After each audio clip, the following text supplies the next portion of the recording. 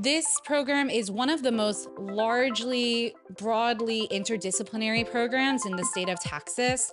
And interdisciplinary research is really important when you're trying to contribute to solving some of the biggest problems. It's nice because there's a lot of techniques that I knew of that my classmates didn't, and vice versa, where they knew of a technique and they were able to teach me that technique that comes from their field. Some things come from my field. So it was the best of collaborations, I would argue. You get to learn how two completely different teams operate. Like you have the College of Science on the math side, and then you have the College of Engineering and Computer Science on the manufacturing side. There's this stereotype among the math community where a lot of students are to themselves, not open for collaboration, and what's surprising is that it's exactly the complete opposite. We are all involved in a group chat, we frequently see each other, and the more surprising thing is that I actually made some lifelong friends in this program.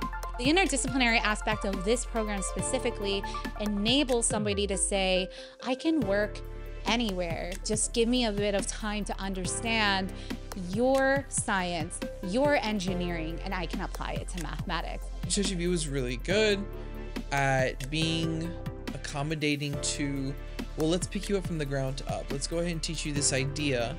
Let's teach you this whatever from the ground up. I can't tell you how many times where they have kind of saved me because they're like, oh, actually, we hear your difficulty. Let's see what we can do about that.